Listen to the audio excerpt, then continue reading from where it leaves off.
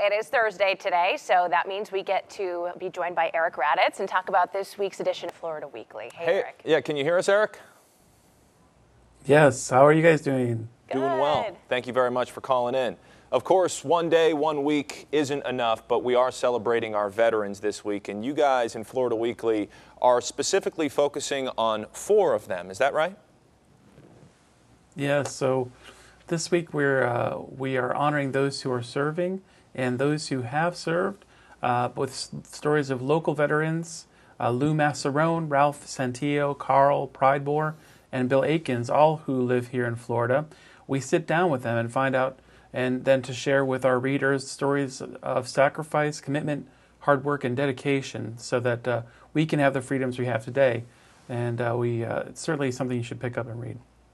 Yeah, we're very blessed to have that, and definitely stories that we need to be sharing. Also, we have so many people moving to our area, the state of Florida in general. So for those people who are new to our area, there's a lot of stuff that they should know about to check out, and you guys are highlighting that this week. Yeah, and one thing that for those of you who enjoy picking up Florida Weekly, you'll know it's a great read and it's always in the know. This week we have something very special. It's our newcomer's guide. So it's a slick, glossy. It's something that you can use for yourself if you're new to the area, not too sure where to go, what beach to go to, what restaurant to go to, what sports activities, what culture, entertainment there might be. But it's also good for when your visitors come, and you know they're going to be coming this season. So this is a slick, glossy magazine. It's free. It's on stands now. It's also online, of course. But it's one you might want to keep out on the coffee table for when your families and friends come down, and also for yourself to find out cool things to do if you're a newcomer to Southwest Florida. Lots of great options in Southwest Florida. A must read there. I can't say that I'm an antique collector, but if I was, Eric, where would I go?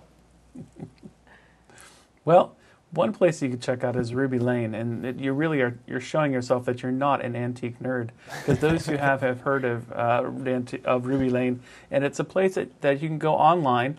It's actually founded by Tom Johnson, who lives here in Naples, but it's a highly vetted and curated antique outlet store.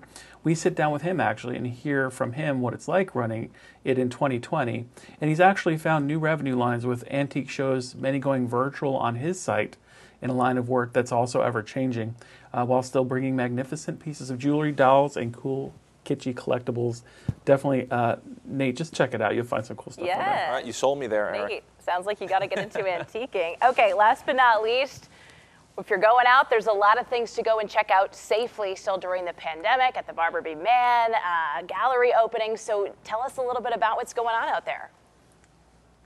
Well, I'm not sure I can say it better myself. Thank you, because we always have a list of things to do in town, a full calendar. We also, we need to be safe out there and stay committed to respecting each other. But having to do it, there's still activities going on where you can do both. Like you said, the Gulf Symphony is playing at movie themes at Barbara B. Mann. And guess who's coming to town? The New York Philharmonic String Quartet. They actually haven't been doing anything up in New York, but they're going to be down here in Southwest Florida. Gallery openings, plenty to do. Be safe out there. Every week we have top picks in our edition on stands online and on your device and here at NBC2. And I want to say you guys are doing such a great job, and I watch you guys all the time, and thank you for all you've been doing. Eric, we appreciate that. Yes, thank we you so appreciate much. your work as well. Florida Weekly is where you need to go to get all of your entertainment news and much, much more. Eric, always entertaining and great having you on the show. We'll see you next week.